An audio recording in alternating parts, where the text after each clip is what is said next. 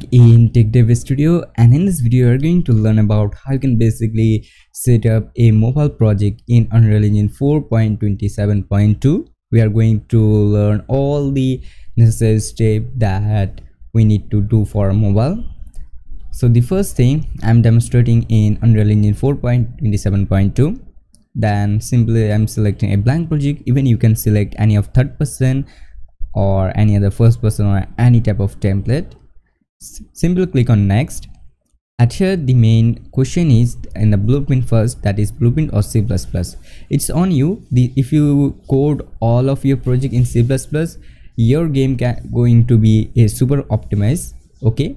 But if you're also using blueprint code, there's no issue, okay? But make sure the blueprint is some heavy for Android mobile. The second, let me give you some quick tips that lots of you ask me that, bro, if you use the blueprint, are we not able to do or C++ code in our project? No, you can use even C++ classes, and you can write code in C++, and you can create entity C++ actor in your blueprint project. Even lots of you always comment me that, bro, if we choose a C++ project, then we are not able to do code in blueprint. No guys, if you even choose C++, you're also able to code in blueprint. So there's no issue that you are using C++ or blueprint, but make sure C++ is more efficient. The second thing is the maximum quality or scalable. If you are choosing a mobile project, then or you're targeting your game for mobile, I prefer that set to scalable 3D or 2D. It will give you the less sharpness, but your game going to be super more optimized than the maximum quality. And the mobile doesn't support ray tracing, so you need to disable. The fourth is the mobile tab. Make sure by default it's in a desktop and Windows console. You need to choose that for mobile and tablet. It's make sure by pressing mobile you are basically giving permission to export your game for HTML, Android, iOS, tablet, and any other mobile tab platform. The last is basically starter content. This starter content basically give you some asset kind of like material, texture, and etc stuff. It's on you, you want to include or not.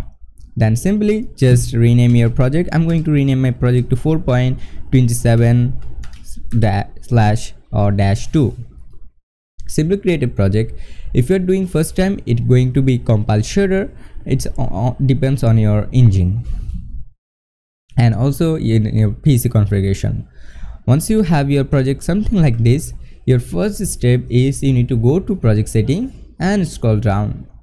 At here you find the Windows tab. Select here that is in your default RH, it should be in a default, and the compiler type is by default. I recommend to use, if you are using Unreal Engine 4, you should use a Visual Studio 2017 or 2019, but if you are also using 2020-22, there's no issue. The second thing you need to do in your Android, you need to do in your render settings. At the render settings or in the packaging settings, here you find some couple of options. At here you can press the show advanced and scroll down. At here you need to basically include your all of maps. So there's some question. Let me give you some more tips and tricks that lots of you ask me that, bro, if I have multiple maps, for example level 1 and level 2, so how I can say my Unreal Engine, or how can I basically give permission that I also want this map? Because by default in project settings, if you go to maps and modes, we can only able to add only one map at here. So the best practice is you need to go to packaging, and once you create your map, at here on the show advanced list, the list of map including the package build, make some arrays, and here you need to just pick up your map, something like this. So Unreal Engine will be make sure that these files will be always export when you are basically exporting your game. The third step is you need to go to basically your edit preferences, and here you can search that MULTI, or even you can search that light. But however, by searching MU, you also find this that enable multi-threads light map encoding, enable multi-thread shadow map encoding. So what will be give you this feature that it will basically boost up your light big data and make sure also because it's using super all the threads and multi-threads of your processor can be used like 90 to 100%. So make sure you need to be prepared for that. Once you do that, at the plugins, if you are not using any type of stuff, for example, I'm not using any VR, so even I search VR, you will see that there's some VR component is enabled at here, like the Quest VR, OpenXR, Steam VR. So we need to set it to disable because we don't need even. But make sure in the latest Unreal Engine version from the 5, this automatically unnecessary is automatically has disabled, so you don't need to do at Unreal Engine 5 versions. But if you are using some older kind of like 4 category or in the Unreal Engine 4 versions and type of, at there you need to do something manually like this. Also, I'm not using any for iOS, so I can basically disable this thing. So make sure by disabling these unnecessary plugins, you are basically able to get more light package and more unnecessary stuff. So it will be basically help you to bake and build your game really fast. The second is at the maps and modes, you can pick any type of map, whatever you want. Okay, it's on you. Once you did this, the last step is, if you want to check that are your like some of cases, lots of you ask me that, bro, we are not getting this kind of like shadow quality, and also whatever we are seeing in our editor, we are not seeing the same in our Android. Okay, so for getting the Android simulation, the first, please restart your engine because it's going to be changed some your configuration. So I'm going to change it to with L1. And now if you're doing first time, make sure it will be compile shader. If you already have, so it will be never compile shader. Now as I said that for checking or getting the same result as in editor, at least to 70 to 80%, you need to press through settings and go to the preview render. At here you can choose to Android ESTC 3.1.